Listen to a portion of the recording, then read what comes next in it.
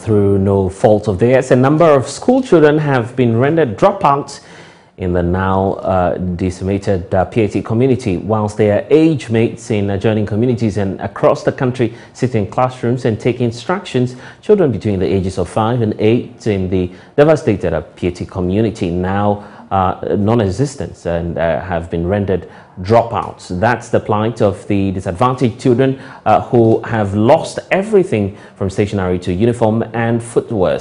The children who are now bearing the cascading brunt of the January 20 disaster were seen loitering hopelessly at a makeshift camp where Latif Idris now reports.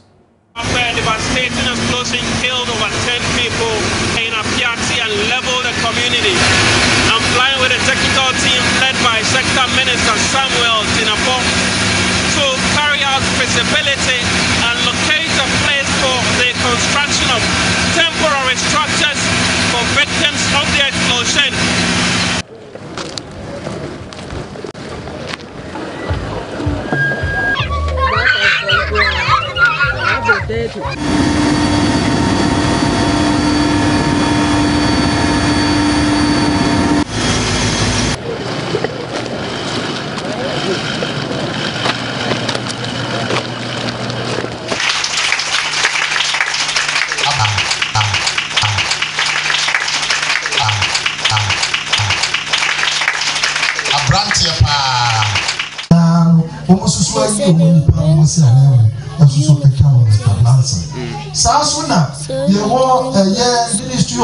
You lost it to the explosion, right?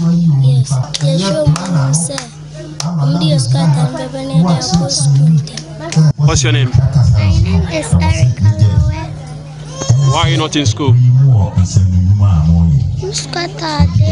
I didn't go to school because I lost my uniform, books, school bag, and footwear to the explosion.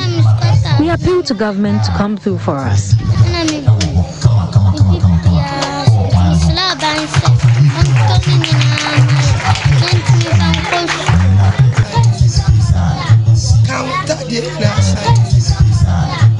In the matter of the school and the education of the children, I'm reliably informed that the municipal chief executive is on top of that matter and is examining and trying to get them into school and ensure that nobody's education gets truncated unnecessarily.